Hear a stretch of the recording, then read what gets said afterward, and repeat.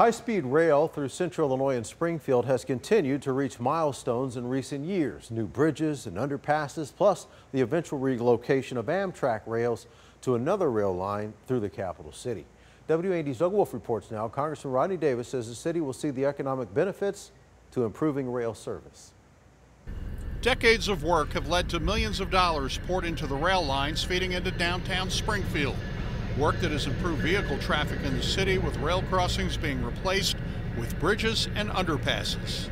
That the city of Springfield sees the long-term light at the end of the tunnel, pardon the pun there, for the rail traffic, but in the end, that is going to make Springfield and the downtown area much more viable, as they envisioned 40 plus years ago. Congressman Rodney Davis tells me improving rail service in Springfield has been a priority of his over the past decade, along with the new hub that will become a station for Amtrak and also serve as a bus station.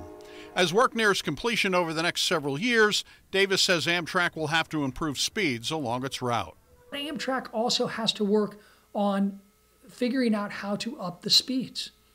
We need to make sure that we make it an incentive to take that train, not just from Springfield to Chicago and back, but also from Springfield to St. Louis. The congressman tells me he would like to eventually see Amtrak service from Springfield to St. Louis for sporting events. I don't see any reason why that if you have Cardinal games that you couldn't see people take Amtrak down to the Cardinal game. Relocating the Amtrak line from 3rd Street to 10th Street in Springfield has a price tag of more than $300 million. Indicator Doug Wolfe, WAND News. Now, the cost of providing high-speed rail from Chicago to St. Louis will have a total price tag of about $1.6 billion.